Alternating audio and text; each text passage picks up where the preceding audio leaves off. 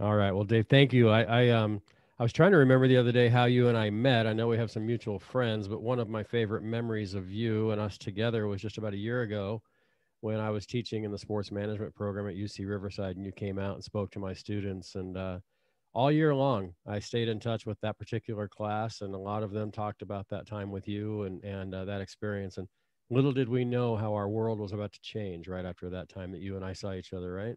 Yeah, Ed, we were talking before we got going here and about that change, but then also those opportunities that are afforded us, and we never know what's going to result to them. And I talk to a lot of young people when given an opportunity to do anything, and that's to look at it as are you going in there with a purpose or with an agenda? And so when you asked me Right. to come out to speak to your class, I certainly had no agenda. It wasn't about Right. me. It's about, hey, yeah, I could talk to those students. What's so cool about that, Ed? I think I shared it with you, but I had two of your students reach out to me from France. Right. That was part of their what's the end Like their paper? master's thesis or what Yeah, the have you. thesis. Yeah. Yeah, Yeah. That was in two really different cool. subjects. Bright young men, and they both sent them to me, and it was a great to be a part of that and to contribute. And for me to have left enough of an impression that they did reach out to me, because Yeah. what was one thing that I told them is like, if somebody gives you their card, You follow up. you call them, because they didn't give Absolutely. it to you just because they have nothing else to do. Yeah. They gave it to you I have this because they're box of trying to business cards help I'm you. trying to get rid of. No, there's a reason. They're trying to start a connection. That's right, and I'm friends with probably about six of them, friends or connections Hmm. on LinkedIn, and they did Yeah. reach out. I didn't reach out to them, so that Good was for really them. cool. Good. You know? That's good. Yeah, that's good. So you mentioned two words, and they're not in my notes, but since you said them, I want to talk to you about the difference between purpose and agenda. Tell me just when you hear, I'm going to do a lot of word association with you today. I'm going to start right there. Difference between Oh, purpose good. and So, agenda. am I going to get an analysis at the end? Well, yeah, exactly. I'm not a psychologist. I just play one on a No big podcast. Yeah. plots. Okay. Yeah. I'll send this to all my psychiatrist friends. Yeah. You don't want to go there, believe me. Trust me, I don't either. I don't want them looking at me and talking to me either. So when dealing with purpose versus agenda, and it's something I learned, I think, in sales, and if you pay attention, you learn things in life. But um, being a salesperson, you can take a meeting and utilize these two approaches. And if you are going in with a purpose, of course, it's not about you; it's about the other person, and what kind of value can you provide, and what will you do. If you go in with an agenda, it's about you, Yeah. and it's about what can you get out of this. And what I share with them is that if you look across from that person and all you see is a dollar sign, well, you've already lost, because if you're a good salesperson, you'll get that dollar, right? Yeah. You'll get the transaction, and that's all it will be. Yeah. Because when they leave and you don't follow up and never hear from you again, they will feel like they got sold. Hmm. Nobody likes to be sold. Right. They want to purpose build a relationship. So if it's not about you, it's about them. And it's like, what can I do to help you? What of my knowledge and this service can I do to make your life better or provide a service to you? And what I share a lot of times too is that a lot of times you don't even maybe do business with that person, Right. but you find something that you can do together, or they then refer you to somebody. And the reason why I was so successful in business was that I never asked for a check in my first meeting. I know a lot of salespeople, financial advisors, always Yeah. be Always be closing, closing. get the ABC. Exactly. transaction, get Yep. it done, get the next, get the commission. And I never asked. And then I would go back again. I would have clients that became clients for life saying, Dave, can I just give you a check? Yeah. Because I just wanted to make sure that they weren't buying the investment. They were buying me. Right. And I was the right person that was going to take care of their money and care about them, and really give them the best advice. And the reason, that so many guys, each year start over is because they don't have that relationship. They're just doing transactions, Hmm. the agenda driven transaction, transaction, transaction, versus a purpose driven, building a relationship. And then not only will you do business with that person inevitably, but you'll do business with their family and their friends, and everybody else. And the person that was sold isn't going to tell anybody about you. And I have a quick example of that. Yeah. And Please. I love telling stories, but I sat across from a couple, baby in hand, Hmm. she says, my dad said I needed to come talk to you instead of a college fund for our child, and we want to start with $100 a month. What do we need to do? And I said, okay, well, my first bit of advice is let's start with 25. Yeah. Because if you start with a bigger number and things get tight, you don't reduce it, you just quit. You just stop, right? So let's start with 25. And then if you get a raise, and if it's comfortable, then you increase it, and people will increase.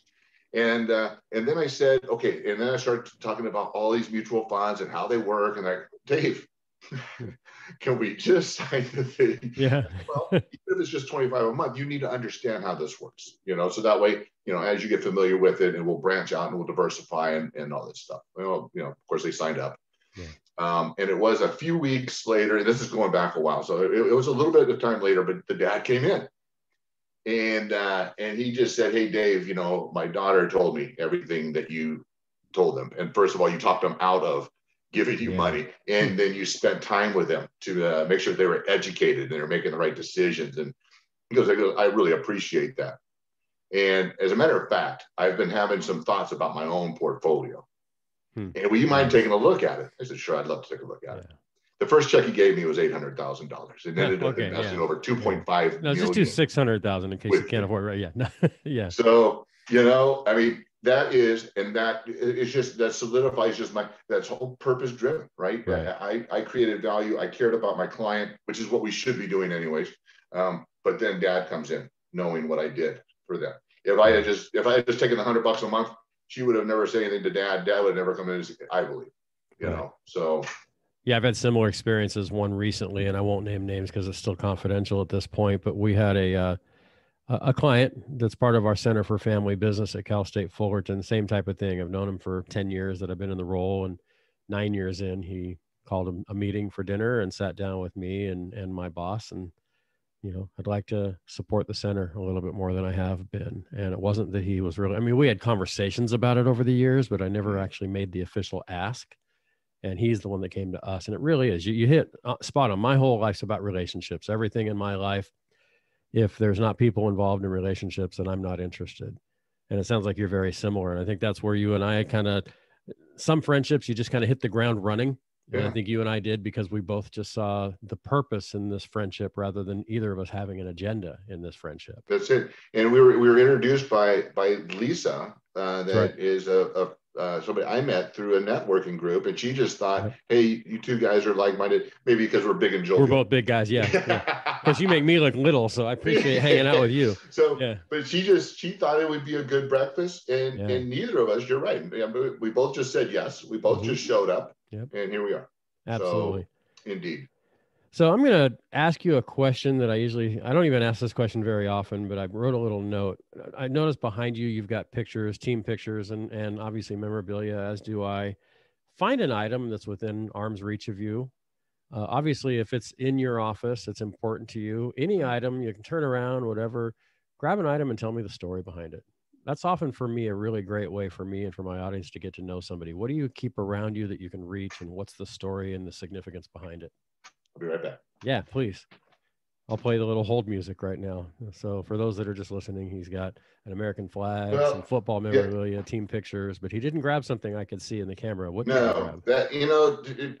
Ed, that is the obvious, right? To be able to be a kid, to achieve that level, I, as many of us humble people do discount it, but it was a great achievement, and that's the obvious. And we could probably talk about it, because I wasn't good at football, and I got to that level. So yeah, we'll talk about that in a little bit. Sure. But what I grabbed was this. Okay, describe what you got there. So, it's got a model jet airplane there. Well, it isn't. Well, it isn't, but it was to my aunt. She was granted the Engineer of the Month for McDonnell Douglas. So there's a story behind this. Awesome. Is that she was at a gathering, and there was a male engineer, being a female engineer, and she's 83. So there weren't many back then. Sure. And she designed the wings. I was on the team to design the wings for the DC-10. He was saying how he was given, Engineer of the Month for his firm. And so, being part of the conversations, he said, oh, that's interesting. I was also granted just recently the engineer of the month, and he said to her, "Oh, is that like a rotating thing?" Huh. And she said, "I don't know. There's 3,000 of us." Yeah. I mean, Yeah. to be humble, and so do the math. If it was a monthly rotation, It's gonna how take a many while to times get that through came back 3,000. Yeah, around? exactly. Not in our lifetime. Yep. But so when I start getting a little full of myself, which we tend to do, I just look at that and the humility and the humble person that she is. And just also to note that she was granted the Amelia Earhart Award of Aviation, Yeah. of Aviation Award. And so just a neat lady. Both my mom and her, their parents, my grandparents, just all humble people. My mom became the CFO of a privately owned bank without a degree. Wow. So the level of achievement, it's humbling to me that that these women back in the day of what they were able to achieve is pretty neat. Yeah. So there's a story. Awesome. I appreciate that very much. And it's just usually when someone's camera pops up and I start seeing things behind them, the question pops up. Okay, one of those items, obviously, if you look behind me, I've got bobbleheads and an autographed Vince Scully picture and a book I Yeah. wrote and other books I've read. And it's, there's a lot of really fun stuff there too. But, so other than your hard work, obviously, because our success is typically a product of our own effort, a fair amount of luck, a whole lot of blessings, but also the inspiration or the drive from someone else. Who would that someone else be? First, I mean, there's a lot of people, obviously, again, that 3,000 months or 3,000 people in a rotating award. I get there's Right. a lot. We could probably do 5 hours on all the people that have inspired you, but who's the first person that came to mind and why? Well, so once again, real easy go to for me. I just had breakfast with him yesterday, and that was my high school football coach. Awesome. The story. Yeah. No, please. Yeah. Here's the story. The story is this: is that so back in high school, my sport was basketball, and Dave's that 6'6", basketball. by the way. I mean, I know you're seeing him sitting down if you're Yeah, watching, but he is 6'6". So yeah. I used to be 6'7", so okay, but you're gravity, yeah. shrinking. Yeah. So the basketball there, I spoke at the mission to a group of people, and the gentleman that asked me to do this, the chaplain for the Lakers, and that basketball came from Genie Bus. It's the LA Lakers summer basketball deal. Nice. And I got some sweats and some other really cool things. Kobe Bryant shoes. Anyways, Cool. the story of my high school football coach, and that is I wasn't going to play football. He came on campus at the end of my junior year in high school, and I distinctly remember when he walked up to me. He goes, "Hey, big guy, you playing football?" And I said, "No." And he said, "Why?" I said, "Well, I play basketball. I made it to the final cut for the junior Olympic team, and I have a couple of scholarship offers. Well, one scholarship interest and then one offer from Cal State LA." He goes, "Well, come play football for me. I'll get you a better scholarship." I said, "Coach, I'm not very good." He goes, "You've got a frame. Do you want to play?" I said, "Yeah, I'd love to play. I'm just not very good." So I go out. After about 3 days, he pulls me aside. He goes, "Son, you're not very good." You were right. Yeah. Nice. Like, Nice. right on, Coach. Thanks. And he goes, one thing you need to grow into your body. He goes, but you need to be lighter on your feet. And he handed me a jump rope. And so I look at the jump rope and I said, all right. So a 17-year-old kid that's uncoordinated is being given a thing that girls do. Right. I'm not going to do this in front of anybody, and what could this possibly do for me? But I did want to be good, and I took it home. And one skip at a time. I don't know if you've ever jumped rope. Oh yeah. But so not for a while, but yeah. Yeah, you hit your toes a couple of times, and yep. you're like, oh my gosh, what am I doing? But I kept doing it every single day until I got fairly prolific at it. And I remember pulling him aside. I said, "Hey, Coach," because he was at the track. Like I said, next to track, I just say so many distinct things that you remember in your life. But I say, "Hey, want to jump rope?" He looked at me and I'm like, "Come on!" And he started doing like that one. Right. And you're just flying, and your hands are barely moving, and yeah. And he goes, "Good for you." And I remember just feeling so good about myself. And, and so the story I share is that, gee, did that make me a better football player? I have no idea. But it did give me confidence. It was like given to me to make me better at something. And what the thing was is that he was right.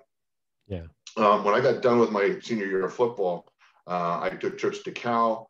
I was talking to U of A, Hawaii, Colorado, and then went to San Diego State, who I inevitably chose to play football. And the story I share is this: is that within a couple of days, 5 incoming freshmen, what do you think the offensive line coach handed each of us?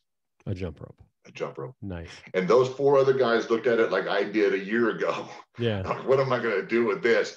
And I went right to and like I said, the reason I share this is because what do you think that coach thought of me immediately? Of if our stature is all the same, it immediately put me, even if it's just slightly, ahead. Absolutely. Of the others, and the story that I like to tie this to is that when you have somebody who's advising you to do something that you don't want to do, they're not doing it to make you look foolish or to make your life horrible. They're doing it because they think you benefit from that, and you don't know how that's ever going to come back to you.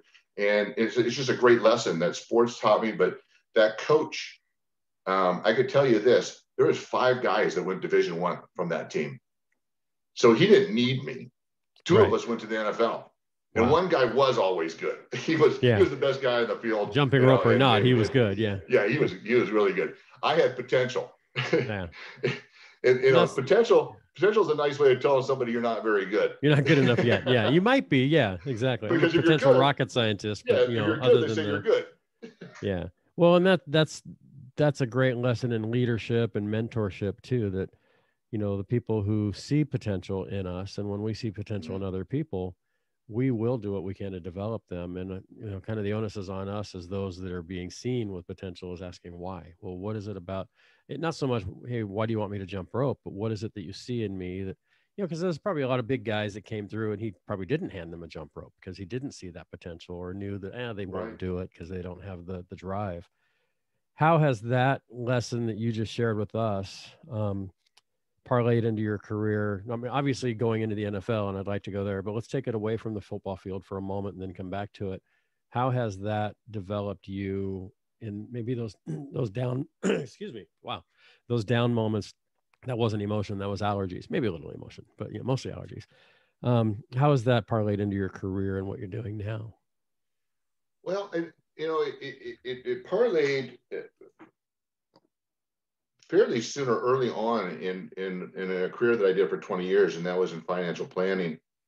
When I first became licensed, I went from football to acting to general contractor to then fully licensed to become a financial advisor. So that logical career path that everybody wasn't a clear path. No, and that will lead me to what I'm doing today. But there was an immediate usage of what I learned there, and that was when my first year I made like $5,000, and my ex-wife goes, are you sure you should be doing this? And I'm like, yeah, I really think I could be good at it. We got pregnant, and so I took a position as a junior rep for a banking financial platform, Great Western Securities, and I was a junior rep making $1,800 a month, and my job was to take the phone book. I think most of your audience will know what a phone book is. Yeah, except for the young folks. I have to explain it when I'm talking to kids.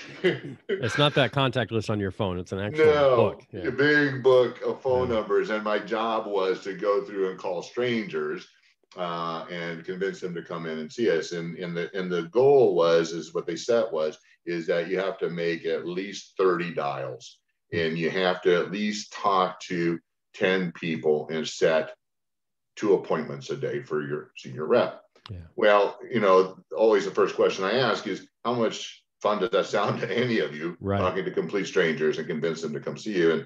And nobody ever says me. Sign me up. Let's do this. So what I did is I called 100 people, and I spoke to 25 to 30 people. I'm trying to think of the numbers incrementally, but it was to set 5 appointments a day. And going back to the jump rope, what do you think that did immediately? My senior advisor was telling all his buddies that were senior advisors, all of them wanted me to come work for them. Sure. Management found out. The next thing I know, within a month, I was actually asked to give presentations to all the other junior advisors on how to cold call. Within 4 months, I was given my own branch. I was a senior advisor. And within 4 years, I became a vice president of a bank. That's awesome. And it put me on the fast track, just like the coaches with the jump rope. Yeah. If you do more, better, faster, you will set yourself apart. And because a lot of people just punch the clock and do what's expected, and that's all they do. And by doing that, it projected me and propelled me. And so that was kind of the lesson. And and I did that for 20 years, and I enjoyed it. But Path 2 is a little bit different animal. Yeah. Well, let's go ahead and go right into that then. Let's talk about Path 2. Yeah. So I had sold my firm and my practice. I went through a divorce, sold it.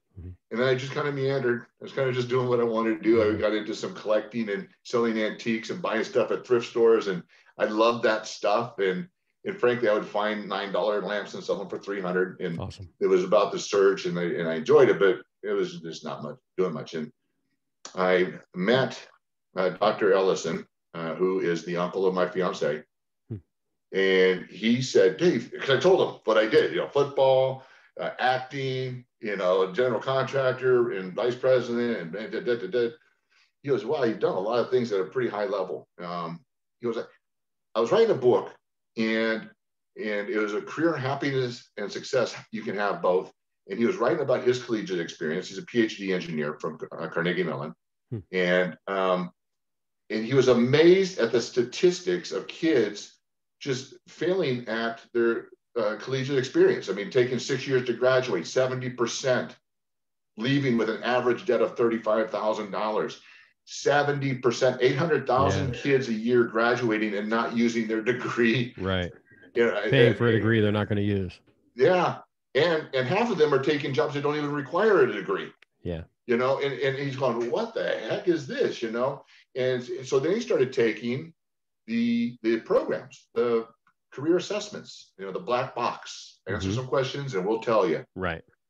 Well, he took one, then he took the next, then he took the next. And each of them, of course, because they're just all different, had different results, none of which were giving him engineer, which he knew he was great at. He owned 4 companies, one publicly traded at $500 million. So wow. He's very successful in that field and loved it.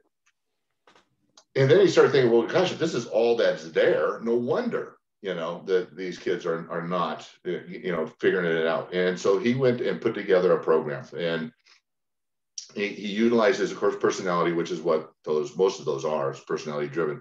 And that's what you love to do. Right. And you need to know that. But I love to sing. Yeah, exactly. What am I good at? Right? Yeah. But I'm not good at it. Right. And so you need to know what you're good at too. And that's your aptitude. And our program marries both. Anyways, so he said, I put together this program. He goes, would you take it? And I said, sure. And at that time, it was an Excel spreadsheet and a pencil. And I took them and I graded them, and I used my interests, my preferences, my traits, and income, education, and job growth are all the different categories that we utilized. And 3 days later, when I got done, I said, I said, Dick, this is so much more than working with high school students and helping them with their collegiate experience. It's those kids sitting in junior college. It's those kids about to graduate from college that are just now realizing they have no clue what they're going to do.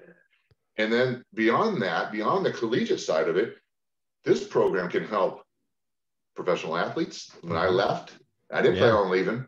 I went and sold cars. I had no clue what to do, not many athletes get to walk away when they want to. Most are told you're walking away. Yeah, most are told. Yeah, there's 2 types of players: ones that have been cut and ones that are going to be. Yeah, exactly. Yeah.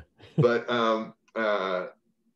veterans, transitioning from service to civilian life, and then right now there's about, the numbers range, but Gallup came up with a poll of 83% are disengaged. 83% of U.S. workers. Right. That's 1 million people hate their job.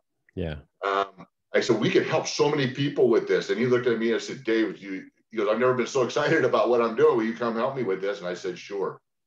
And today we are www.path2.net.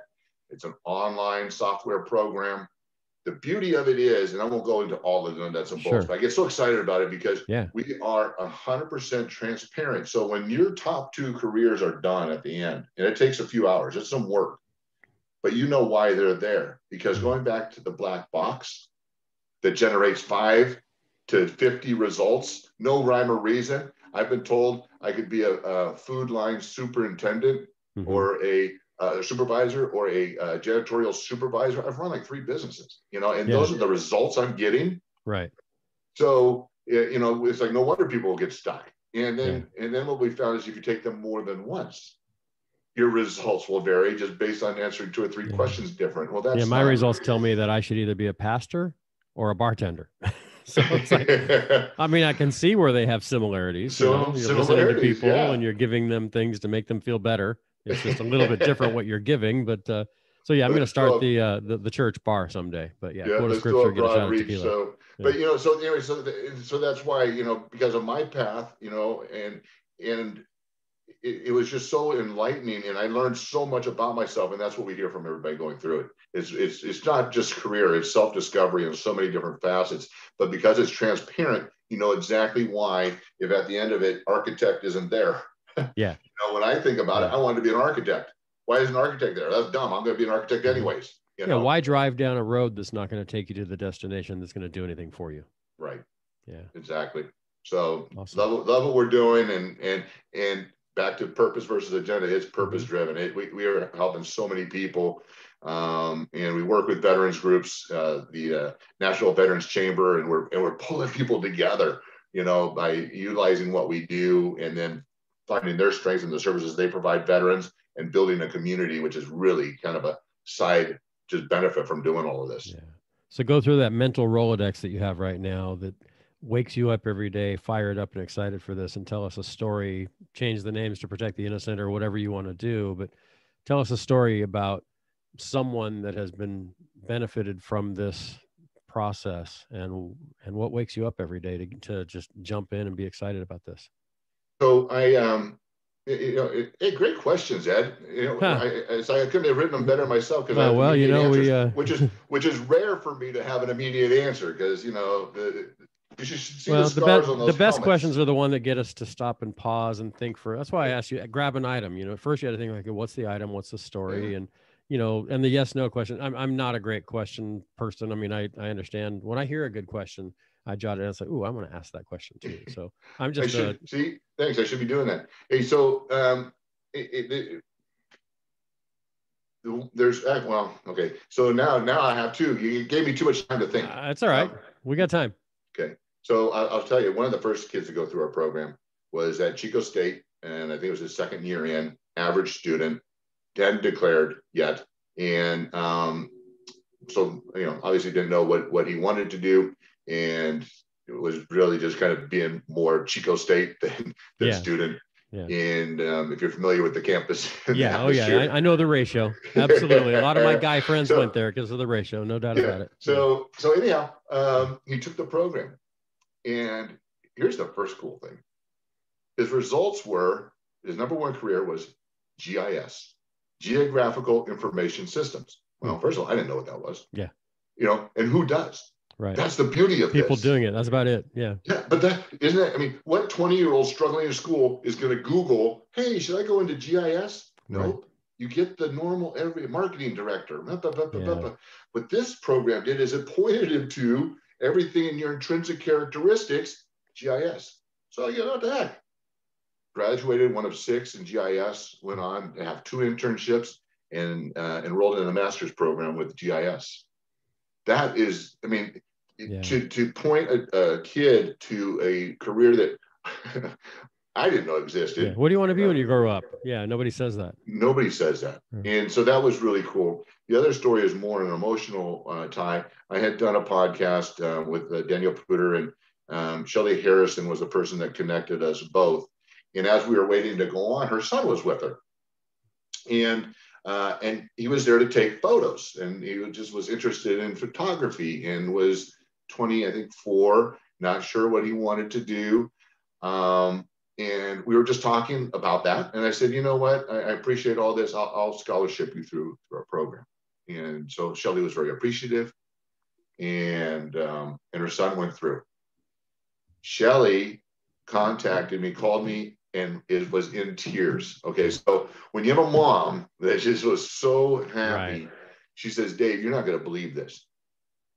We've been telling Chris for his whole life he should get into singing. He's got a beautiful voice. Family's been telling him. We've been telling him. And he was adamant that I'm not going to do that. I'm not going to go on stage and I don't want to sing. He went through our program. Number one, singer, songwriter. Number two, singing teacher, instructor. So, nice. And he said, look, if I'm telling me, then I need to do this. And so he enrolled into this a music deal immediately. And so, of course, Shelly is a huge advocate of ours. And so is Chris, her son, because, now it's him telling him. Getting back to the beauty of our program is that you are seeing this go along. It's not just boom, here you go. It's you're watching and you're bringing the careers along based on all that's important to you. And the ones that fall by the wayside is because it didn't fit your criteria, not some algorithm. Yeah. I love that. I love hearing you tell that story because it's, when you ask somebody a question to talk about their passion, the first thing you recognize when they're talking is it's a passion. It goes without saying, but I mean, you just light up. I hope people are watching and not just listening when we put this up, because the passion that lights up in your eyes and the hand signals and everything else. It's like, you like I'm me. Not Italian either. Yeah. If I didn't have hands, I probably couldn't talk, So yeah. And I'm not even Italian. Yeah. But, and you know what, Ed? And I've been telling those stories for 4 years. Yeah. And it still lights a fire. Yeah. Yeah, it is. Yeah. It's cool. Yeah. I had dinner last night with a couple of good buddies from church. And while we were sitting there, a guy, I used to work as a general manager in minor league baseball for a few seasons. And a young man that pitched for us for my first 2 years recognized me at the restaurant and came over. And that's been 15, 16 years ago. But he and I started talking stories from back in the minor league baseball days. And it was like it was yesterday. And these are stories I've told for 15 years, but it was like it was brand new. And it's just, when something's in your heart, and that's why the podcast is called From the Heart. And we're going to go there again in a little while. When it's in your heart, it just lights up your whole being. And the cool thing is that people can feel it. And that's why I do this, because I want people to feel your stories. And whether somebody else goes into doing what you do as a result of this, or takes the test and finds out what their real purpose is or not, I want them to feel your passion and why you do what you do. So let's talk a little bit. Let's go back for a minute. It's Super Bowl week as we're recording this. So, we've got Tampa Bay against Kansas City on Sunday, and I'm going to ask for your prediction here in a little bit and why. But I want to hear a little bit. Not many people I talk to, and very few people that most of us talk to day in and day out, got to play in the NFL. So I just want to, and I know your career in the NFL was short, but most are, I think the average career is 3 years because of injury or whatever the other, incidents might be. Or like you said, we're told we're done, and that happens.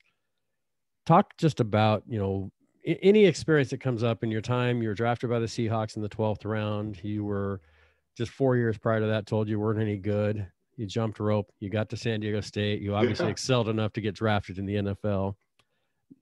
You've already touched on some of this, but I'd love to hear the process where first question, I guess, is when did it click for you that, hey, this could be what I do for a living? So let's ask that question first, and then I'll ask my next one. Sure. So, it was kind of neat, the evolution and the growth, the one, let's see, this right here, this was an invitation, or the game I played in with Tim Brown, Thurman Thomas, and Ickey Woods, Ken Norton Jr., the Hula Bowl, which is a collegiate all-star game. Yeah. That's why my college helmet has all the different stickers on it. And nice. Very proud to have attained, that level. Now, I was hoping to go a little higher than 12th round, but I went 12th round. That's fine.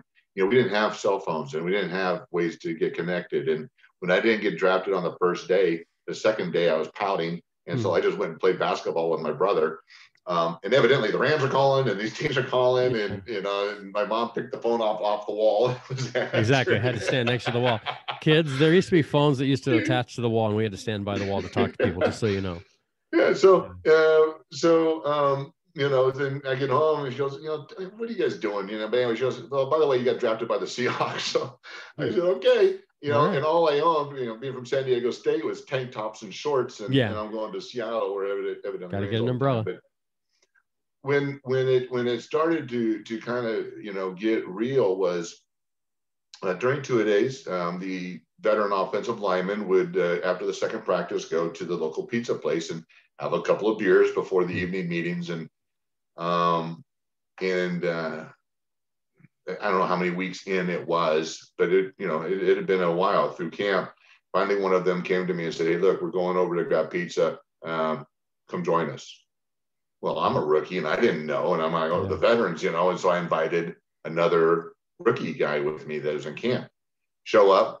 The first thing they did, he pulled me aside, he goes, "What's he doing here?" And I'm like, "Well, why? We invited you." Yeah. So, it's very, that way, at least it was in the day. So, sure. So to me, I'm thinking, hey, I'm kind of, they wouldn't be inviting me if it didn't look promising for me. That was their way of handing you a jump rope. Of course, what I came to find out was my job was to go not only get the beer, but pay for it. But there you go. Yeah. The rookie. Yeah, exactly. But we're sitting around the table, and Brian Bosworth was on the team at that time.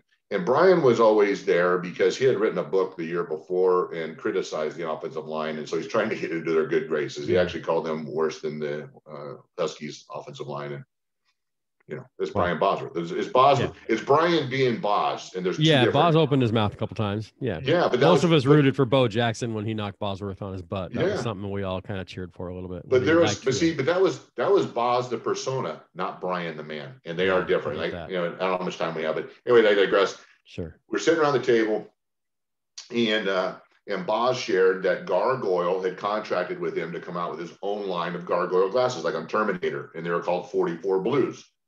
And all the guys said, "Hey, Brian, you give us a pair." And he said, "Sure, I'll get you guys a pair."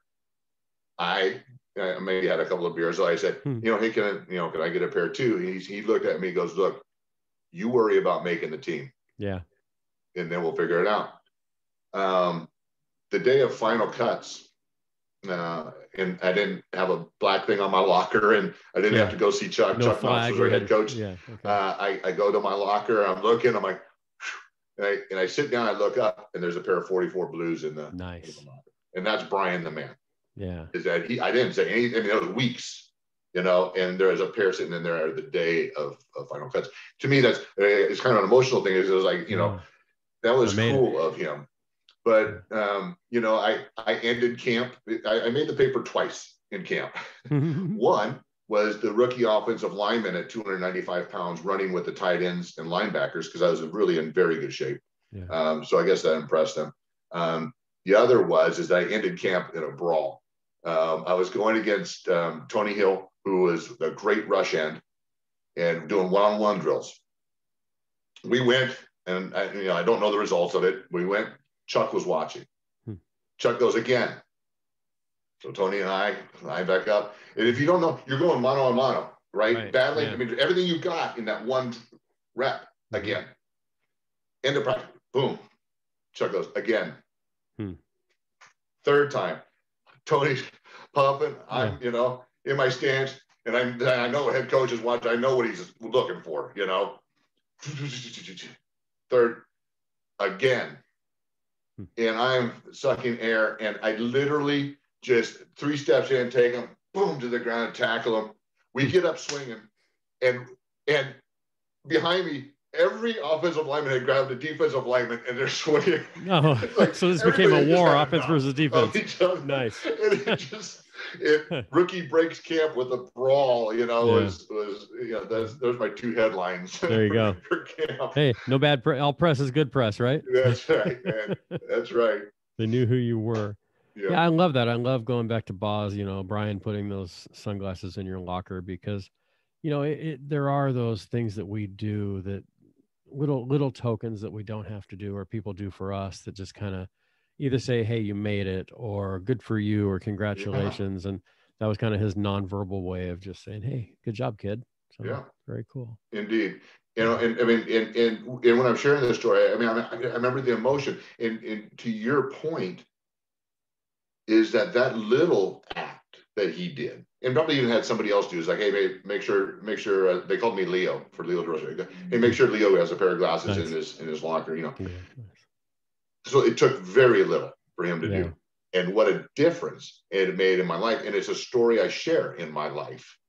And how easy is it for us to just discount what little acts that we could be doing that make this incremental mark in somebody's life. And I just, every opportunity I get, I try to do that and try to be that person. You never know what it's going to mean to somebody. Wow, that's the whole. Need a lot more of that today. Yeah, that's the big. I mean, there's a lot so far, and a few more coming, I know. But that's one of the huge takeaways for this time that I'm having with you this morning is just it's those little things that we do. And really, yeah, when I look back now, and I could start processing. If you were interviewing me, I'd start telling you stories about tiny little gestures things that people have done, from my wife to my kids to friends to bosses to coaches. Just that little gesture that probably didn't take very much effort on their part. But I still like you, I still talk about it. A couple stories come to mind. I'll share with you, over breakfast sometime, but I won't bore our listeners about it. So one of the things you've done in your career that is mentioned in your bio as brief, but I'd like to hear about it, is your acting career. And you talked about it a little bit already. Tell me a little bit about your acting career. So once again, just, it's amazing, and one thing I like to share with people is that you're going to be asked and afforded opportunities. A lot of people say, well, I never got the opportunity. Well, you're not listening. Yeah. Because you get asked them, but opportunities knocking all day, right? Yeah. But if you have self-doubt, you're just going to dismiss them and just think, well, that wasn't right for me. That wasn't the right opportunity. Yeah. If you're offered a ride on a rocket ship, don't ask where it's going. Ask just what seat. Yeah, which seat do I sit in? Yeah, exactly. Yeah, what seat? Yeah, I don't care. Point. Yes, just say yes, and that's what I do. So, anyways, getting back to my acting career, zero acting acumen, zero experience. Didn't even think it was going to happen. I actually was at an airport sports bar judging a bikini contest as an ex-NFL guy, the celebrity judge. Rough job, but somebody's got to do it, right? Yeah, somebody, gosh, if I have to, to my agent. So. I'm sitting around the table with a bunch of guys from a TV show called First and 10. And First and 10 was an HBO series about the California Bulls, which was a fake football team. And it was managed by Shannon Tweed and O.J. Simpson. I remember that. I do remember that. Yep. Yeah. Little did we know. Anyway, and then a couple of the linemen had a bar. So the two scenes are the locker room, the field, and the bar. Is pretty much what the whole show was about. Yeah. And it is what it was. But I said, sure, I'll come check it out. They actually said, hey, we need a big white guy. And I said, okay, good. I'll go do it. I qualify. Yeah. And showed up and they said, yep, you're big. You played football. Okay. So I started doing that. And I had a blast doing it. We were just one of the football guys. Yeah. But we were doing it. We getting paid. Mostly just sat around and did nothing. And it was awesome. And then the guy goes, hey, you should get an agent. And I said, I don't know what I'm doing, and but sure. So I talked to an agent. She goes, oh my gosh, there's not many guys your size. At that time I was articulate. I struggle now. But, I don't know about that. And so she goes, we'd love to represent you. You need headshots and you need to take these classes and you need. I'm like, I don't want to do that. I don't like taking pictures. And nonetheless, they signed me on, and before I could even do those things, they had some auditions for me. And I walk into a Jack in the Box commercial, read the lines, everyone laughed, and then I get a principal spot. First audition. So I go and get this job, HBO series, boom, boom, boom. First audition, I get a principal spot on a Jack in the Box commercial with Tony Longo. The next commercial I go on was another spot.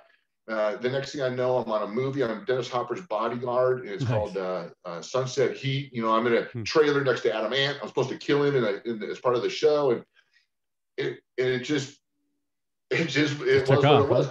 But I never took the classes. I never got the headshots. I never took it serious because I was still playing football. This was my off season. Yeah. Why not do it? You didn't see it as a career. It was just a time filler and a few extra bucks. I was young. I was actually also at the time the head of security for the Roxbury in Hollywood. Oh, nice. That's right. Yeah. And that's the who's who of Hollywood. I mean, it Yeah, was absolutely. Stallone, Eddie Murphy, Yeah. Gretzky, And every artist coming in everybody there. Yeah. wanted to be in the Roxbury, and Yeah. it was what it was. It was a blast. Yeah, no, that's stories that'll go off the air as well. Yeah. We're Yeah, two good can't Christian share men here those who here. probably shouldn't even talk about it, but certainly there are some stories. Yeah. Yeah. Yeah, that's awesome. So, all right. Well, we've heard a little bit about your acting career. You do a lot of public speaking. I do want to throw two things that I teased earlier: the word association, and we've done some of it. I'm going to throw a word at you, and you just tell me where it takes you. Service. I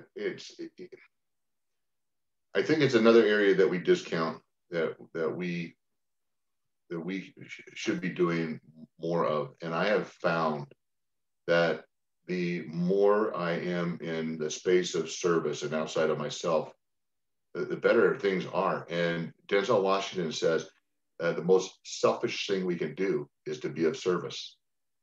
And because the reason is because when you're of service, you feel so good about yourself. That's a great point.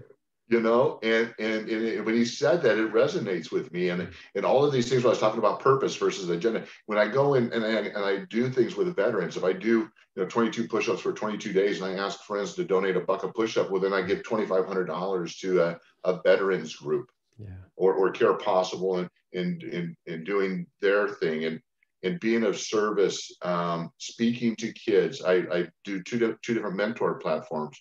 One with Hispanic 100 and one with the Orange County Hispanic Youth Chamber. I'm not Hispanic, as you can tell. It doesn't matter to me. There's a need there. And man, both of those kids, I keep asking, I feel like I'm the mentee. These kids are 20 years old. They're rock stars, and so being of service, and I'm so glad I'm at a point in my life that I always thought that I needed to be a 10-year NFL guy for anybody to care about me, or to have all of whatever I needed to have for anybody. And people don't care. They just care that you care about them. And we do it through Rotary. I do it through these platforms, and it has been such a big part of my life, and I really enjoy it. It's been great to be in the capacity to do it. Thank you. I interviewed a gentleman, Alden Mills, a few months ago, a former Navy SEAL and Navy SEAL commander. And his dad, the message he got from his dad was, when you're stuck, serve. And that has stuck with me. And I was raised that way as well. But that quote has stuck with me and resonated with me since Alden shared it with me. And I think I've shared it, many days every week since. If you're not sure what to do, just go serve somebody. Get outside yourself. Yeah. Chuck Knox. You mentioned him as your coach. He was. Yeah. Ground Knox. And Chuck was old school football.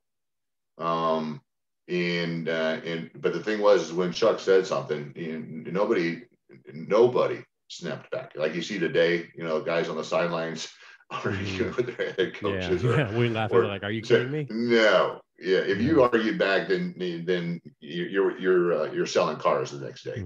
So Chuck put up with nothing, but he was, but it was, when you're around football, dignitaries and guys that have, coached, here's the name again, O.J. Simpson, but with the Buffalo Bills and that greatness and been around football.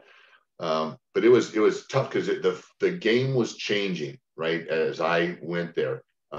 We were watching the 49ers and Bill Walsh going in shorts and shells. They were doing one practice a day and the shells in the afternoon. And we were walking onto the field for our third practice. We were going 2 a days and full pads and a third walkthrough. And all of us wanted to be in San Francisco. Yeah, exactly. They're winning and they're casual. Yeah. Yeah. So, it was Chuck's way or the highway, and so it wasn't like when I talk about my high school coach and, but that was that football, and that was, this is the head man, and that's just how it was. But, he was a great coach. And I'm glad I got the experience and play for him. Yeah.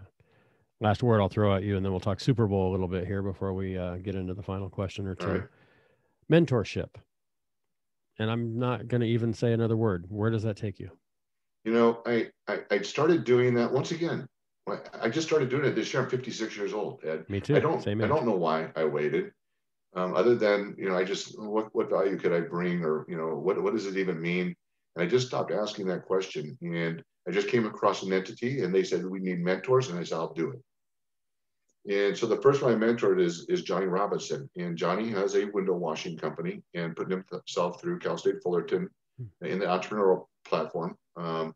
And we started talking, and I'm like, holy smokes, kid, you've got had 100,000 GDP, gross profit last year. You had 4 employees, and you're 20 something years old, and you're putting yourself through school. I'm like, well, teach me something, Yeah, exactly. But here's where it came into play. This is so cool. Was that a few months in, he calls me, he goes, Dave, I'm really struggling. COVID had hit. He's in a service industry. It had rained for 2 weeks straight. Southern California doesn't happen. Yeah. Right. But everyone wants their windows washed if it's raining. Right. And he said, look, my partner wants to quit. I can't pay my employees. I'm dipping into savings and COVID. And I just don't see it happening. I'm going to quit and I'm going to go work at a supermarket because I don't want to put all the burden on my mom, Mm-hmm. And I said, Johnny, I go, let me share a story with you. They said in 2002, there was a stock market crash. The dot-com bubble burst. Yeah. And people lost 50, 60 to 70% of their portfolios through advisors that were chasing the dot-coms. And it was a horrible time for our industry. And over half of advisors during that period just fell off. They just quit because they had lost so much money for their clients. Right. And my clients were calling me saying, Dave, we just left a party. Are we not reading our statement right? And I said, no, You're reading it right. We didn't chase that. As a matter of fact, I would tell clients, if you want to buy that, go buy it in a different account, because I understood the numbers. So anyways, so what happened was, Johnny, is that I realized a lot of these advisors are quitting, just like probably a lot of your competition. If you want to quit, they want to quit. Yeah. So what I started calling all the people that told me no, that had advisors already, because if people are worried about their money and their advisor's not there, they want to talk to somebody. They got it. Yeah. Johnny, that was my best year ever. I picked up so many clients by putting it out there saying, I'm still here and my clients are doing fine. I'll give you testimonials. I picked up clients left and right. I said, Johnny, I can't tell you not to quit because I understand the personal stress and the thing with your mom. I don't want to step on that. But if it's just a business thing, I said, call all the people that told you no. Mm-hmm. Call all of your existing clients and I understand why you canceled. But when you're ready to get a service again, we'll give you a 10% discount because of COVID. Tell all the people of perspective, everybody in your Rolodex, call everybody, say, we're still here. Yeah. And we would talk and he said, yeah, I'll do that. And then he came to me with a business proposition of a company that was folding. And we looked at the numbers about him buying it, And I said, well, if you could get this, and this, and he's asking too much, which kind of was a side note. And then he kind of went dark a little bit. Come to find out, he was so busy. He had called me. He goes, Dave, I'm sorry I haven't talked to you. I just had my best month ever, $20,000 growth revenue. Next month, I'm projected to do 50% over this month. Wow. And he goes, and I had to hire a bunch of guys, and I bought that business for next to nothing. And that is what being a mentor is about, is taking your life experiences and sharing it with somebody that's younger. I'm currently mentoring a young Latina gal, an entrepreneurial, and I'm thinking, okay, a female Latina. Yeah. You have so much in common. Yeah. Dave. Yeah. You know what, Ed? You know what I have? I have a rock star Rolodex of Latina female entrepreneurs that are killing it. And I line her up and they love her. Yeah. She loves them and she's getting so much from that. So we have a lot more than just our life experiences. We have our network and our community that we can share with them to lift them up and support them and to give them the stuff that they don't get at home. Mm-hmm. Their parents love them. Right. But, they don't know what that. to teach them and what to show them. Right. Yes. Yeah. And I just I do a Facebook Live every week. I'm going to do one this afternoon. I do it every Tuesday at 4. And one of them was each one, teach one. Another Denzel. Nice. Each one, teach one. Reach out and pull those kids up, man, and bring them up with you because they're starving for it. And it's great. Service, mentorship. Exactly. It goes hand in hand. Exactly. There's no coincidence why those words are oftentimes used very almost synonymously in some extent. Yeah, and that sounds like that's the big deal. One of the things that I love doing, and I know you love doing, I've seen it in your bio, but more importantly, I've heard you talk about it today, and I've heard you talk about it before, and that is connecting people. Mm-hmm. And it may not be, I mean, that's ultimately for me, my greatest satisfaction is here's a need, here's a person who can fill the need, make the introduction, and then step away. And another thing that I've been thinking as you've been talking in the last minute or two is during a recession or during COVID or during financial crisis, one of the things that I've witnessed and I've talked to others as well is the companies and the individuals that are successful during times like this are using this time to invest in their people and invest in their customers. And yeah, you can close, this Jonathan, he could have closed. Jonathan, is it Johnny Johnny, you're talking yeah, about? Yeah, yeah. he could have just closed up shop and gone and done the other thing. And, and kudos to him for supporting the family and doing everything he needs. But you were able to mentor him into, how can you reinvest your efforts into the people, stay in touch with them and so forth. So that's a great lesson as well, I think, is just really Indeed. constantly be investing in people, whether it's financially or with your time or your skill or your wisdom. What's a big challenge that you've faced and how you overcame it? If you think back now, you're 56, so am I. So, we were both, we've been through similar experiences. I never played in the NFL, never played college football, but, we've both had some challenges. Does any big one challenge come to mind that you look back as kind of a tipping point for you and how you overcame it? Well, yeah, there are. After my divorce, it didn't go swimmingly, and it was tough. And really, it's an hour-long story, so I can't really delve into it. But I did lose everything, and when everything was a lot. Yeah. But more importantly than losing the material things, was that I lost my just me.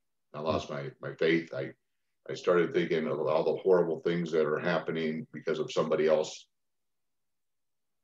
but I had something to do with it. Sure. Is what I came to figure out, and I was making just a bunch of bad decisions, and just had really gotten to a point where, okay, this isn't me, but here I am, and I don't know how much time. I'm probably running out of time. Sorry. But I talk. So I share, when I share the story, it goes back to sports again. I'm playing against BYU, and I'm getting my rear kicked by a guy that I looked up to. I don't look up to many people. I walked on that scrimmage and shot 6'9", 300 pounds, and he was killing me. And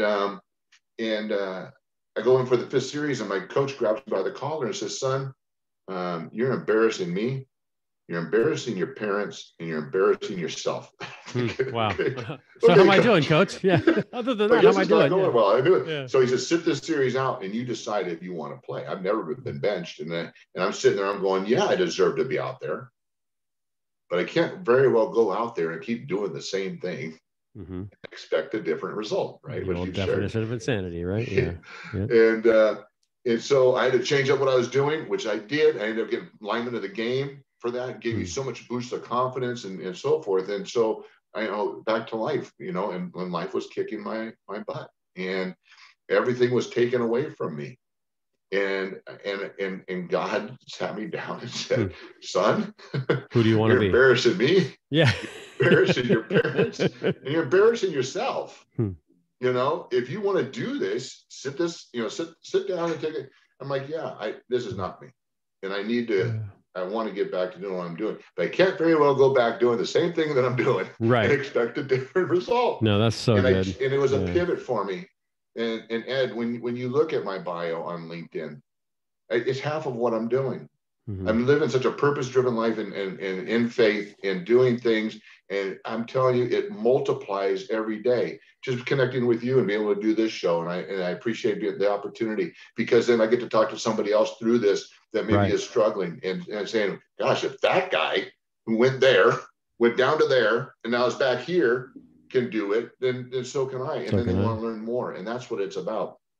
And, that's as tough as it gets to be, in essence, a millionaire, to have nothing, to be not a millionaire, but I'm doing so many great things. And I'm just so grateful. I love that, step back and, your coach pulling you off the field was one of the greatest things he could have done, because I think we all Absolutely. need to step back and look at, I do a nightly meditation on the Calm app. It's one of my favorite things. And I've done it for like 92 straight days now. And I just open journal, write for just one page. My goal every night before I go to bed, listen to these two meditations. And then sometimes what I write has everything to do with what I just meditated or heard. And other times it has nothing to do with it. And I don't know until the pen hits paper what it's going to be. And 2 nights ago, I wrote about perspective. And the big aha for me, and the meditation wasn't about perspective, by the way, but it's the word that kept popping up for me, is to pull myself back and look at my life from a different perspective. What are other people? Not that I care what other people think of me, but ultimately it got me to, what does God think of me? And that was what the perspective was that really What are you portraying? matters the most. And that's, am I embarrassing God? Am I embarrassing my family? And am I embarrassing myself? And those are three great questions to ask myself. So no, I think that that perspective that we get when we step outside the box a little bit and look back in at what are we doing and what's the impact that we're making. What's next for you? What's the big goal you have now that you're excited about? What's getting you up tomorrow morning? What's my 4 a.m.? Yeah, what's your 4 a.m.? What's my Exactly. 4 I a.m.? love that. Yeah, absolutely love It is the progression and the next steps for Path Two. So proud of the relationships we're forging and the potential we have to help people. I really enjoy that. I have a couple of book ventures that have already titled and started. One is Hey Big Guy, it. A Guide to Growing Up Bigger Than Most, talking about growing up, not fitting in, being uncoordinated, not being able to do one push up, and being bullied and all those things, to persevering, and having like-minded stories attached to it. And the other book is called Benched. So anyhow, so I'm writing, doing those. I've been asked to co-host a sports talk show that we're doing some pilots next month. Sweet. I love doing my keynote speaking and talking to producers about how to become a top producer consistently year over year. Anybody can do it once, but how are you going to do it next year? Yeah. And so I love keynote speaking and I love working with kids. One other thing that I want to let people know about is Mission Sports. Mission Sports is a faith-based sports camp that we have that were launched, but we're waiting for COVID to allow us to do it. Our first camp is actually going to be in Missouri, but we have Detroit, Houston, and then we're launching really here in Santa Ana. And I do a podcast for that, and it's called The Locker Room. And I have professional athletes on, high school athletes, coaches, that talk about their experience and then faith and heck, I should have you as a guest. And I'd love that. Yeah, and I'd love to put the links for all of that up in the notes for this when I post this podcast. And I do have to say, and I'm sorry to interrupt you, Ed. I always, it seems like this always comes up because of my old age and my concussions. I have to say stuff when I'm thinking about it. But there you go. I almost forgot. Our Path 2 program does cost money, and anybody in your community, we want to provide a discount. So, if you just put Hart 50 into if you guys meander your way to Path 2 and you think, well, this makes sense for my student or for myself, put Hart 50 in for a discount of $50 off the program. Then that'll be good for whomever hears this and whomever puts it in. HART like my last name, or HEART like the Hart? I want it, branding. So, all right. HART. I love it. Yeah, absolutely. No, I appreciate that. So, of course. Yeah, fantastic. No, I'm excited for chapter 2 of this conversation because we've just started turning the page into new topics that would be great to talk about. And we'll do that for sure. And as you go forward with this and as we get through COVID and we're back into the real world and we're doing the things that we've been preparing for, I'm excited for those conversations too. Likewise. So who's going to win the Super Bowl and why? I don't see Kansas City losing. I don't either. But at the same time, I don't see Tom Brady losing. So it's and it's in Tampa Bay. It's a home game, quote unquote, for them, but still. I'm not betting on it. Fans. I'm not putting any money on it. Nor would I. I'm not going to bet against Tom Brady ever, but it just seems to me that Kansas City, even when they're losing, it's like they're just like a cat with a mouse and they're just batting it around playing. Yeah. And then when they decide to put their hand down and play, they can turn it on any time and just go. It's just amazing. It hasn't been since the Rams with Kurt Warner and that show, Greatest show on Marshall turf. Falk. You know, the team could score points at will, and it's just amazing to see. I think it's going to be a neat matchup, though. I think, you know, Tampa's got the defense. They've got a run game to keep Kansas City off the field, and we'll see. You know, Brady's a dink, dink, dink guy. Takes up time, chews up clock. Yep. That's the one thing that can beat Kansas City is keep that offense off the field. I've never rooted for Tom Brady. I've never been a Patriots fan. I know he's with Tampa Bay now. Yeah. I respect the fact that he's in his early 40s. He's playing in his 10th Super Bowl. Can you imagine? I giggle when I literally just did, and I giggle when I think of somebody playing in 10 Super Bowls and potentially winning 7 if he wins on Sunday. Yeah, can't argue that. No, it'll be a fun game to watch. Indeed. So, as I mentioned, and we're going to wrap up here, name of the podcast, you just alluded to it with the Hart 50 discount for Path 2, which is great. And we'll put that in there as well. From the Hart, last name, obviously. But really, this whole conversation has been, you know, tapping into your heart. So it's almost a redundant question to ask because you just shared an hour of what's in your heart. But I'm going to just finish the conversation today and just say, Dave, what's in your heart? My heart is to continue my walk in faith, and my younger brother is a head pastor of a church, and you know I'm not a person that quotes scripture and do those things, but everything I'm doing now is just towards walking in my faith and letting people know that if I can figure it out, you can figure it out. But it all starts with, you know, the Jesus and the Holy Spirit, and working in doing things that are of service to others, and it's working. And so why mess it up? Awesome.